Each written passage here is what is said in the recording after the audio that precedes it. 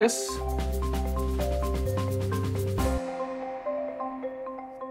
And I am in good company here, joined by three scientists who have been studying how to build computers based on ideas that Einstein once called spooky. Computers that are orders of magnitude faster and more powerful than today's most souped-up supercomputers. And I am no Einstein, but I have watched enough Star Trek to know that we are talking about quantum computing, without which the Starship Enterprise would never have reached those distant galaxies, or so I'm to believe. Please welcome three of the intrepid explorers who might help us someday get to Cardassia Prime. Scott Aaronson, Associate Professor of Electrical Engineering and Computer Science at MIT. Matthias, Professor of Computational Physics at ETH Zurich. And Krysta, Svore, Manager of the Quantum Architectures and Computation Group at Microsoft Research Redmond. You guys got some titles. Congratulations. Well done. Thanks for being here. Krysta, I want to start with you, asking you to explain what a quantum computer is and how it's different from today's conventional computers. It sounds cool.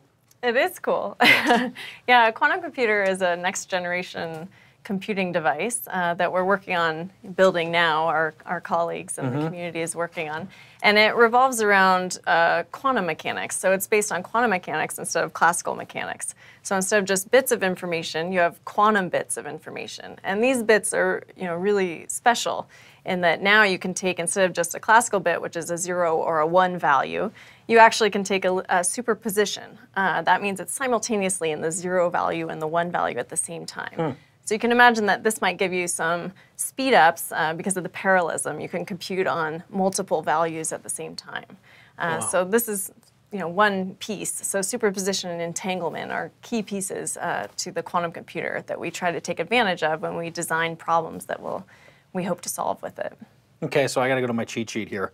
A quantum computer, it's basically, it would build transistors that could function in accordance with the quantum principles? Yeah, that's right. So it'll be a hybrid device that has a classical controller, a classical computer that's controlling the quantum computer. And then once you go into the quantum state, you do a bunch of operations, but it's quantum. We can't look at it. If we look at it, it's like Schrodinger's cat. It's dead and alive at the same time until you open the box, and then it's dead or alive, right? You've measured the state and collapsed it back to a classical system. So this quantum computing, what happens is we initialize the quantum state, we send it through a bunch of quantum operations, and then at the end, we can actually look inside the box. And measure the system, and we get back classical information. This is also why it's hard to design problems for a quantum computer, because you have to keep it isolated. You're not allowed to look at it while you're doing the computation, and at the end you can measure it and see a result. It'll collapse to one of the states. It doesn't remain in the superposition at the end. Okay, so I know for you guys, this is your area of expertise. But for some of the folks watching, and certainly for me, bring us inside. Scott, what makes a qubit different from a regular bit? Okay, well, it's impossible to answer the question without saying a little bit about about quantum mechanics. Okay. So, now quantum mechanics has this reputation for being complicated and hard. I mean, the secret is it's actually incredibly simple once you take the physics out of it. Okay, so the key, I think, is this concept of superposition that Krysta was just talking about, right? You might say, well, to say that the bit is both 0 and 1 at the same time, right, as, people always say, isn't that just a fancy way of saying that it's either 0 or 1 and we just don't know which? And then, you look at it and you see it's either a 0 or a 1, and now you know, right? What's so magical about that? Okay, the key is that quantum mechanics, which was this revolution in physics 100 years ago, sort of replaced the rules of probability that we have to use by some new, much more counterintuitive rules, right? So normally, you might say there's a 30% or 50% chance of rain tomorrow. You'd never say there's a negative 30% chance, right? That's just stupid, okay? But with quantum mechanics, you have to talk about numbers called amplitudes instead of probabilities. Amplitudes can be positive or negative. In fact, they can even be imaginary numbers. Okay, but now the rules define the probability that something is going to happen. Like your computer is going to give a particular answer when you look at it. You have to add up the amplitudes for all of the different ways that this could happen. Okay, and then you square the result. Okay, but the result of this is that if something could happen one way with a positive amplitude and another way with a negative amplitude, those two ways could cancel each other out so that the event never happens at all. Okay, and so qubits are bits that can exploit this principle of, it's called quantum interference. Okay, and it's sort of the secret behind anything anyone ever tells you about the spookiness of the quantum world, right? It's all based on this one little trick of interference. Over and over. And in particular, a quantum computer would be a computer that uses this interference effect in order to try to choreograph things so that, for each possible wrong answer, some of the paths leading there have positive amplitude, others have negative amplitude, so they cancel each other out. Whereas the paths that lead to a right answer should have amplitudes that reinforce each other. Okay, so it's a very specialized kind of thing.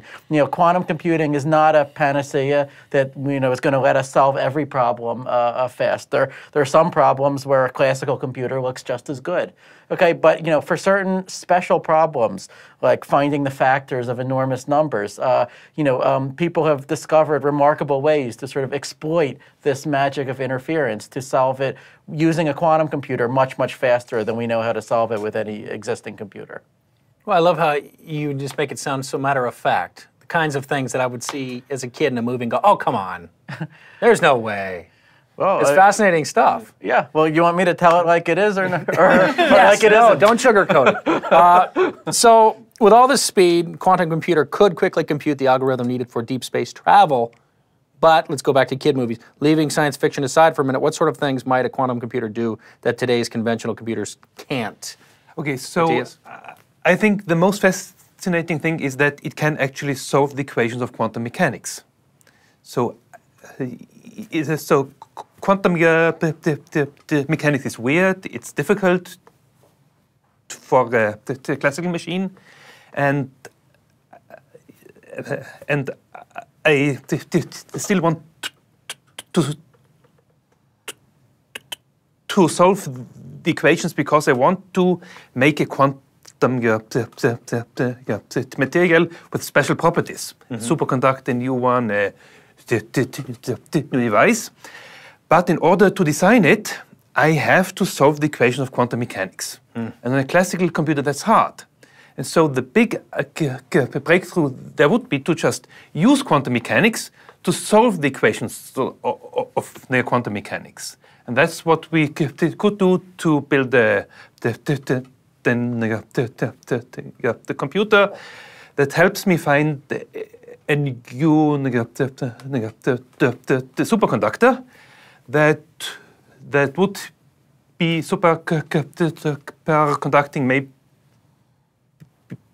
be at room temperature, and then we'd have the transport of electric power without loss. Or we find a new catalyst for turning nitrogen into fertilizer, or we could look for a catalyst turning CO2 into carbonates. So kind of hard quantum chemistry questions, hard quantum physics questions that we could solve with it, and that would help us then. All right, let's talk about some of the other areas like improving encryption. Obviously, it'd be beneficial to everybody who uses their credit cards to purchase stuff. We all do it, most of us every day even. I can relate. Are there other areas where quantum computers might be useful? I mean, obviously, it seems like a lot of other areas. So you said improving encryption. The famous application of quantum computers is breaking encryption. Breaking, most of the encryption that people use today to protect their credit card numbers, which, makes, certain three-letter government agencies, very interested in this field. But, you could say, maybe, that's not really a sustainable application, right? It just means that when quantum computers become practical, people will have to switch to other cryptographic codes that are more secure against quantum attack.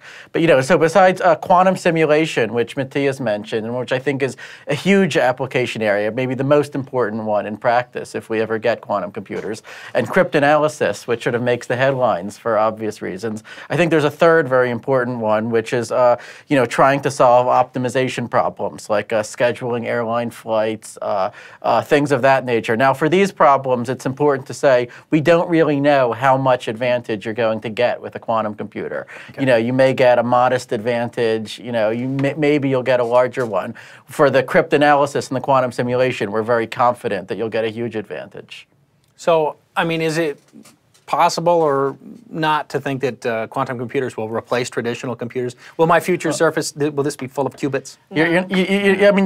You don't need a quantum computer for playing Angry Birds or for checking your email, right? But think of the possibilities. Yeah, right. I mean, people, you know, right. I mean, the counter argument would be people said back in the, 1950s, well, computers are great for science, but, no one is ever going to need one in their home, right? So maybe in 100 years from now, people will be playing quantum video games and they'll be doing all kinds of things that we can't even imagine today, right? All I can say is that as far as we can see today, this looks like a computer that would really push forward the boundaries of what we can do for certain specialized problems, scientific problems, right? At home, you might as well just have a classical computer and, dial into the quantum computer, like as part of a cloud when you need it for something. Mm-hmm. Right. In general, quantum computers now have to be, most of the devices have to be very cold. So they sit in a huge dilution refrigerator, as tall as this panel. I was going to say the name even quantum computer makes me think it's in some remote forest in this giant building. Forest. There's a man with gadgets and levers.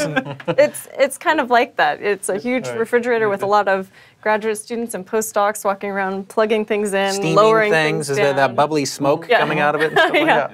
Yeah. So, I mean, obviously there's special purpose devices, but, quantum computers obviously will kind of be game changers. It does make me wonder how close you are to making a workable quantum computer. Okay. In time for Christmas?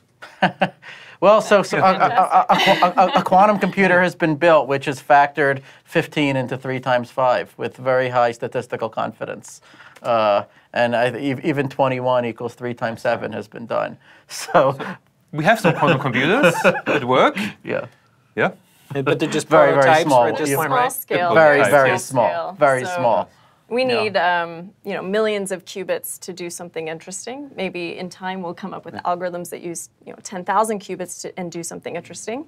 But right now, the size of these systems are maybe 14 qubits. So if we need millions, we're a ways away. But we hope that, in particular at Microsoft, we study something called topological qubits or topological quantum computation.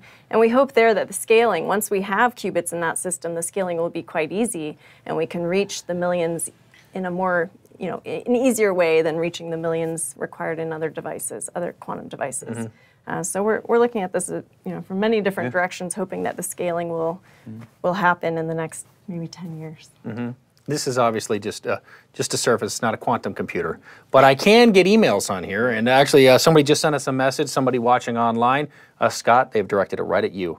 Are NP-hard problems still NP-hard with quantum computing, or more generally, how will the complexity theory as we know change? NP-hard problems, so I should clarify, this is a famous class of hard problems that, can, where you can sort of take problems like the traveling salesman problem and map them onto these problems. That's what it means for them to be NP-hard. And absolutely, the answer is yes. NP-hard problems are still NP hard. That's just a mathematical concept, right? That doesn't even depend on physics, okay? But, one of the basic questions that people ask, when the ideas of quantum computing first started, getting explored maybe 20 years ago was, could a quantum computer give you a fast way to solve these NP-complete problems, okay? So, as I mentioned earlier, there was this remarkable quantum algorithm for factoring numbers and thereby for breaking much of the cryptography that we use. That's based on, the belief that problem is hard. There's also algorithms for quantum simulation that Matthias mentioned. Okay, but both of those are fairly specialized tasks, right? And a real holy grail would be if you could find a fast quantum algorithm for these NP-complete problems, because this is, encompasses actually tens of thousands of different practical problems, all fall into this class. And, many popular articles actually give the misperception that a quantum computer could do these just by trying every possible answer in parallel somehow, right? Now, the problem with that is that, as Krysta mentioned, at some point you've got to look at the computer. And when you look at it, you just get a single random answer, right? If you just wanted that, then, you could have picked one yourself with much less trouble. Okay, no need for the giant dilution refrigerator, right? So, any hope for getting a quantum speedup relies on the magic of this interference effect. And unfortunately, after decades of research, we do not know how to use interference to get sort of an exponential speed up over a classical computer for solving these NP-complete problems. Okay, in special cases, you may get an exponential speed up, and you may get sort of a more modest speed up. In general, we're not really sure. It would help if we had a quantum computer to test things out with, right? So the bottom line is that quantum computing, does change, our picture of complexity theory in some very interesting ways. It pushes forward, you might have thought that you could figure out a priori sitting in your armchair, what is the right definition of, efficiently computable. Quantum computing comes along and says, no, the laws of physics change that. You might have thought that factoring was, a hard problem, but, if you have a quantum computer, then it isn't. Okay, but on the other hand, for these NP-complete problems, not even a quantum computer seems to help. So even with a quantum computer, there seem to be very important limits to what you can do. There is a buzzword that has popped up, entanglement. We have not heard it mentioned yet. Oh, she mentioned it. Sort of. Sort of. Yeah. The people want to know. We got a question that came in about it. Circle back. People want to know about that. Well, entanglement is essentially the spooky action at a distance principle, where we can entangle two qubits and then we can separate them, far, far apart. And if I act on this qubit, it is also acting on this qubit. These qubits are entangled. A Bell pair or an EPR pair is an entangled state, and you separate them, arbitrarily long distance. And whenever I do something here, it actually also occurs here, or it affects here. Well, we're running short on time here, and this is a very complex thing. A couple of things I want to know. Number one, which I've sort of already tried to get out of you, when do you suspect you could see a viable quantum computer?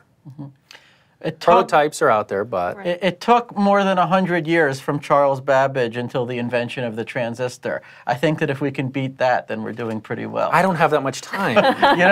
Well, unfortunately, the problem is that sort of, science doesn't move at media speed, right? This is the fundamental problem here, right? And people always want to know, well, how many qubits do you have so far, right? And, I think that most of the scientists are focused on just getting 2 or 3 qubits that, that really work. Right, and we don't yet have sort of the quantum computing version of the transistor, right? The basic building blocks to scale up. We're working on that, but many times, like heavier than air flight, right? People realize that something seems compatible with the laws of physics, and it could be hundreds of years before the engineering catches up to that. Now, I hope that in 20 or 30 years, in this case, that maybe we'll start seeing, if not full quantum computers, then at least ones that can really outperform classical computers. In a fair comparison. And in fact, there's a company that's been making claims to have these computers now. That remains highly disputed. Okay, but it's easy to you can build a device. It can use quantum mechanics, but then everything involves quantum mechanics at a small enough scale, right? But then the real question is, are you actually doing something faster than you could do it with our existing computers? Right. And I think maybe hopefully in 20 or 30 years we'll be able to sort of, at least for some special purpose problem that has no applications or that no one cares about, but at least show that we could do something faster than a classical computer could do it. Yeah, bonus points if you can get it done in the next 50 years while I'm around. All right, it'll be fun for me to see it.